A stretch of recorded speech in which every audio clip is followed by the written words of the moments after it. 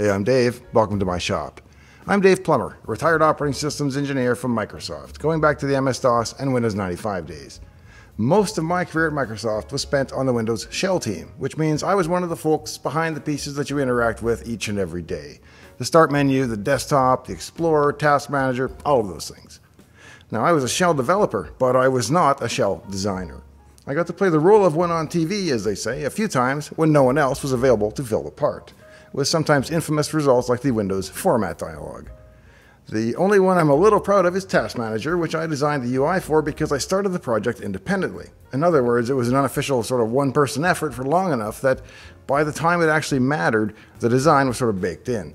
So if you want to know what my design sensibilities are, take a look at the Windows XP Task Manager. Now let's be kind and call it an eminently practical and efficient user interface. It does a lot of stuff, and I think it does it in a discoverable way, yet without overwhelming the user on the front page. There were two great sins in the original, though, and both were my fault. The first was that I followed the lead set by some of the other Windows NT desktop utilities like the clock, that they allowed you to remove the window frame by double-clicking any of the non-client area. Now, in the days of 800 by 600, screen real estate was really valuable, and this allowed you to use less of it.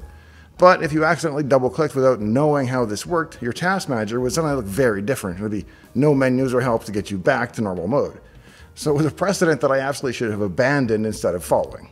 Now, the other problem was the large 7-segment display that I cooked up for the memory and CPU.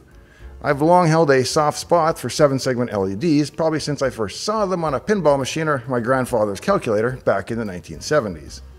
And thus, I emulated their look and style, which I thought was kind of cool, but it doesn't localize well into Japanese or Arabic, for example. In those days, localization of Windows used to be done separately, like there was an entire team called the NTJ team working on Japanese Windows. It's not like that anymore. Now it's a unified code base, and they've long since abandoned my disco-era display digits. But I am most assuredly not a Shell designer, as I said, let alone any kind of artist of any sort. Fortunately, that doesn't cause me any angst because I don't have any pretensions to being one, really. Now, that's not to say that I didn't have opinions on how a user interface should look and work. In the meetings of the 90s, I held them strongly and expressed them vocally, sometimes whether asked or not. I remember one time having an argument with a program manager about some UI issue. They wanted to dumb down a piece of system user interface at the cost of actually removing what I felt was important functionality. As a nerd, I always want all the features and all the options. I do want them well organized and so on, but never taken away for the sake of simplification. I think removing functionality is almost always bad, at least for people like me. So I fought what I thought was a good fight. And when he ultimately dropped the mic on me by pointing out that the design was his job after all, I responded with a considerable flex. Yeah, but I know where the code lives. The clear implication, of course, was that I would just change it back if he prevailed. So yeah, it could be a tough place to work back in the 1990s. And let's just say I'm a lot more self-aware these days. If you want to know why, check out my book in the video description. It's full of stories like that. Sadly, I don't remember who it was now, but I think my favorite PM, Joseph, was probably in the room, and I bet he does. So if you're watching, Joe, let me know where I should send the flowers. In any event, I've long since abandoned any pretension to user interface design when it involves artistic and aesthetic decisions of pretty much any significance. But I still sort of consider myself to be an expert just from hanging around with good designers and watching them work for decades. Now, that doesn't mean I could do what they do, just that I can appreciate it when they've done their job very well. So to me, a good user interface is like pornography is to the Supreme Court. They can't define it, they just know it when they see it. That's why today, I'm going to take you through a parade of some of the worst user interface designs and, in many cases, real implementations. In the old days, you had to at least write an application to even have a user interface, but the web has now democratized access to bad decisions for everyone. But it wouldn't be fair if I didn't pick on myself a little too, which is why I'm going to show you the worst dialogue I ever put in a Microsoft operating system. I almost guarantee you that you've never seen it before, and trust me, it's one that you never ever want to see for real, because if you do, it's game over. Data loss, shut it down, power off, cats and dogs living together, the works. But more on that later. Now, before we dive into all the cool examples of bad user interface, a quick word about subscribing. I was watching Tecmo on a wonderful YouTube channel that I also support on Patreon, and he pointed out that many of his own viewers, even patrons like myself, never actually subscribe to the channel. After all, YouTube is pretty good about suggesting his other videos once you're in the habit of watching them, so it seems there's really little need.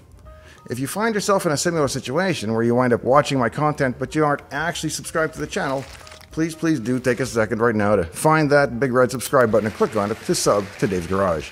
Because it really does help my YouTube metrics and exposure, and the little dopamine burst that I get when you do it is very much appreciated. And that way, you won't miss it when I go off on some technical tangent that YouTube doesn't immediately recognize as being related. Now, back in Bad UI land, most of the others come from submissions collected and organized by a person over at Bad Panda. I'd love to say her name, but I can't, so I'm going to put it here. That's right. I even PM'd her on Facebook to ask, is her name pronounced anywhere that I could go and learn it, because I don't want to massacre it, so yeah, text will have to do for today. Anyway, they showcase a combination of truly horrible real designs from actual websites as well as what-ifs composed by sadistic would-be designers. They're sort of intermingled though, so if you want to know the source for a particular example, check the video description for a link to the compilation. We'll start down at the bottom and work our way up to the best of the worst, pausing only to stop at noteworthy ones along the way. And stay tuned after the compilation for the worst of the worst, my own dialogue that I promised you earlier. Here's a hint. It has only one button, and it's definitely not okay. Or cancel. Alright, let's drop into the browser now so I can skim through the top contenders in the Bad Dialogue contest. Alright, here we are, and these are not all winners, so I'm going to just kind of skim through them. I've done a little quick pass, so most of them are actually new to me as we get higher up, but I went through to kind of eliminate some of these, so bear with me as I skim through to show you the better ones. Nope. There we go. This one's kind of cute. It's a fidget spinner to adjust your system volume. Spin it one way to increase, spin it the other way to decrease. So we took the time to actually write the thing too, which is kind of funny. A slider for entering your phone number. Now, if you can imagine, this is probably one of the top 5 painful ones in here, kind of like what UI would be like if you were in hell. So it wouldn't work because there's probably, 400 pixels tops here on the slider, and you've got 10 digits of phone numbers to deal with. So, yeah, not going to actually practically work, but it will be enough to drive you crazy if you try. Nope. Now, this one is kind of cute because it looks like it's real, or at least somebody coded the whole thing, because if you click through and it's a Twitter post and it goes to an actual website. So the vanity here is that there are 3 drop downs, each with 1,000 and then 1,000 and then 10,000 entries in each of these drop downs that you have to sort through in order to find your phone number and compose it. It's something that a real novice web designer might do with a tool, but you would not type in all 10,000 entries, I can assure you that. Now, this one I will show you only because I'm obligated as a plumber to show you any plumbing-related UI, and this is, of course, a flushing system where the volume builds up, and then you flush to drain it, and you can double flush in order to mute. It's something, all right. Enter your phone number in ASCII values. Now, I actually know my phone number in ASCII values. So do you, probably, because all you have to do is add 48 to each one of your digits, because 48 is the offset of 0 in the ASCII character set. So if your phone number, like mine, starts with a 3, then you would have 51 as your first digit of ASCII for your phone number. Still be a painful way to enter it, though. This one is, I don't know what, it's art. Let's call it art. So you use Pac-Man in order to eat all the dots that are not your phone number. So it's kind of like drawing a picture or carving an elephant by removing everything that doesn't look like an elephant. You remove all the dots to leave the digits of your phone number, and then it adds it to your number, and then you click submit. I don't know what game this is a reference to. Age of Empires? Minecraft? I have no idea. Yeah, I don't game much. I mean, if it's not Geometry Wars or Tempest, I don't get it. Now, this actually strikes me as something that you could almost imagine making it in like NT3.1 from maybe a third-party ISV or something on a control panel applet page. But I feel like I've seen horrible stuff like this. I've never seen 100 radio buttons together, but I can imagine it. I don't think I'd ever do it, but I can imagine it. Tetris, anyone? I like that. Click here to generate a phone number. Click here to dial the generated number to check if it's your phone number. This one's kind of interesting in that it seems real. You can click through and it's live on the web. It's not at a United Airlines property right now, but it claims to be United Airlines. Whether it ever was and was kind of a tongue-in-cheek thing, I have no idea. It could have been, but I like the little animations. So to select your phone number, it starts at 00000, and then it war dials every number possible and asks you if your phone is ringing. So the volume slowly drifts down, and then you have to pump up the jam in order to keep it going. Here we go. The digits rapidly cycle, and then you have to click on it and get it quickly enough in order to get your number right. Then if you get any digits wrong, you have to restart. game of Snake that you would get more challenging as you add digits, right? So he crashes here, but as you go through and you add digits to your phone number, the snake gets longer each time and gets more and more challenging. Yahtzee. Yahtzee is actually more entertaining than that. It's actually pretty cool for a game that comes with like 5 or 6 dice and a cup and some rules. Good way to spend some time on a rainy time at the cottage or something, I guess. But here we go. How many digits of pi? 3.141592653. 263. Gone. 265.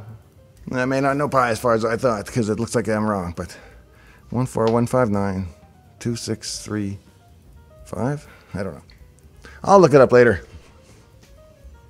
Oh, this is like the horrible data entry thing you can do in the Mercedes S-Class, I believe, where you can spell numbers and letters out on the console mouse pad thing. Pretty weird.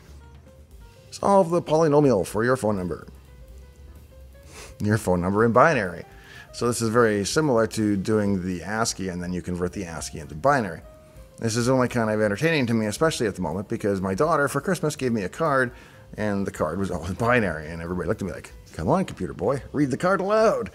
So I was looking at the letters, or the groups of 8 digits, and I realized that, well, the first and second and then 2 are repeated, and I realized, oh, that's like hello probably, because I was looking through the digits and I figured out that E was the second letter, and so I was sure that it was hello, but then when I went on I had a space and then C. It's like, hello C, I'm like, Chris, who is this? Merry Christmas, once I got a little further down, but it took a few minutes. So reading and writing binary, not trivial. I mean, it is, but not if you haven't done it in a while. This impresses me because somebody either wrote an entire game or modified extensively to get it as a mechanism for setting your phone number by setting the order in which you sync the balls. So this one picks a phone number for you, calls that number, asks you if your phone is ringing, and if not, suggests that you call the phone company and change your phone number to be the number it was trying to call. It would, in theory, work after all. Total eclipse would be 100%, and then partial eclipse would be, or half eclipse would be 50%. But you would think it would be hard to get close to 100 exactly, right? Do they ever get close to 100? No, actually, they don't even. Girling for the Canadians and the various Scandinavians. And I don't know what accent this is. Oh, I wish they would have done the animation a little further. I mean, you could actually have the numbers closest to the center reading outwards, and that would be the order in which your phone number was set. Huge opportunity wasted. I don't get this one. You're going to be mad if I don't stop on the Rick Astley one. You're going to think I'm Rick rolling you or something, but we have adjusted volume based on your latitude. I guess that's some inside Rick Astley joke that I don't get. Took me a second for this one too. What's going on? And it's a horizontal slider within the super tall aspect ratio of the volume control. So instead of going up and down, it goes left and right. Dragging dots around to spell your phone number? Not my thing. Now we're talking. It's Space Invaders and Breakout. I'm trying to think if this would always work. Is this guaranteed to always have the number available? Like if you called, or could you lock yourself out? Yeah, you can. You can hide numbers, and this may not.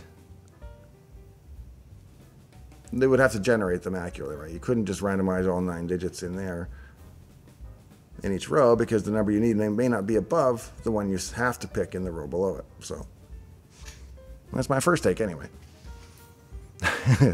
Please make a noise as loud as you would like the volume to be. That makes sense, and everybody will know exactly what's coming because you've just screamed in the office if you're going to play loud music.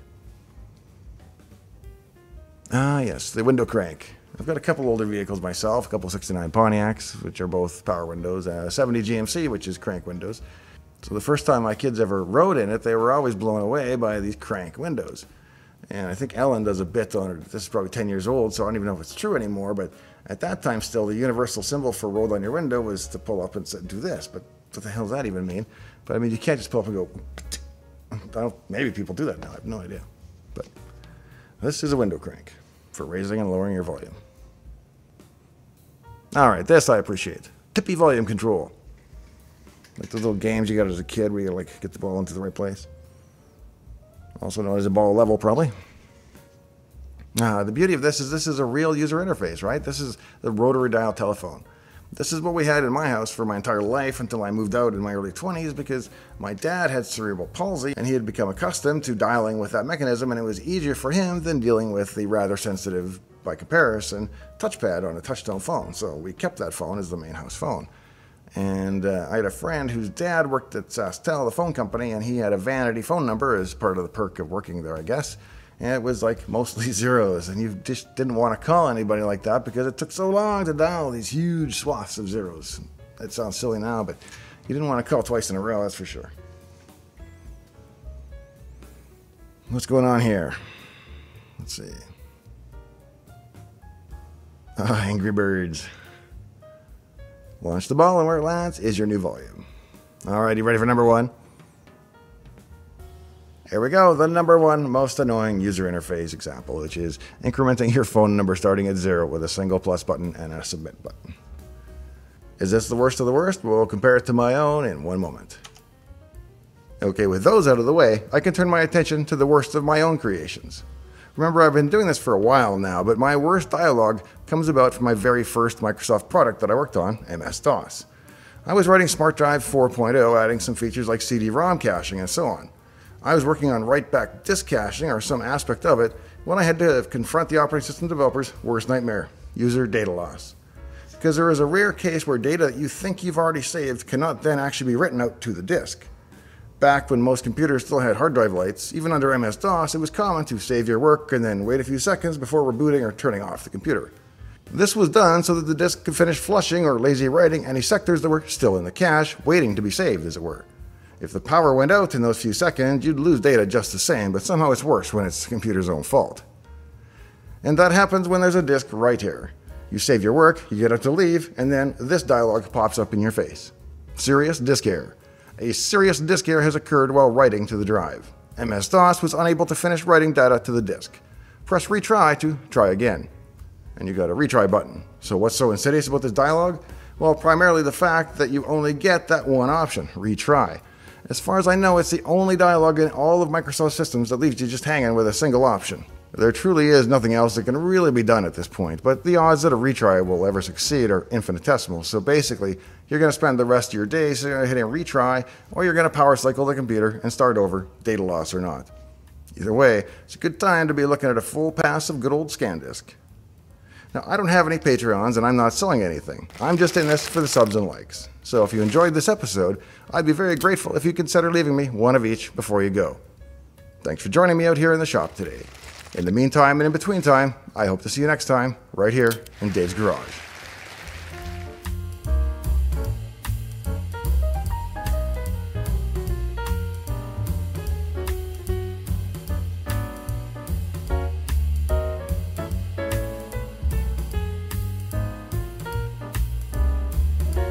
Yahtzee!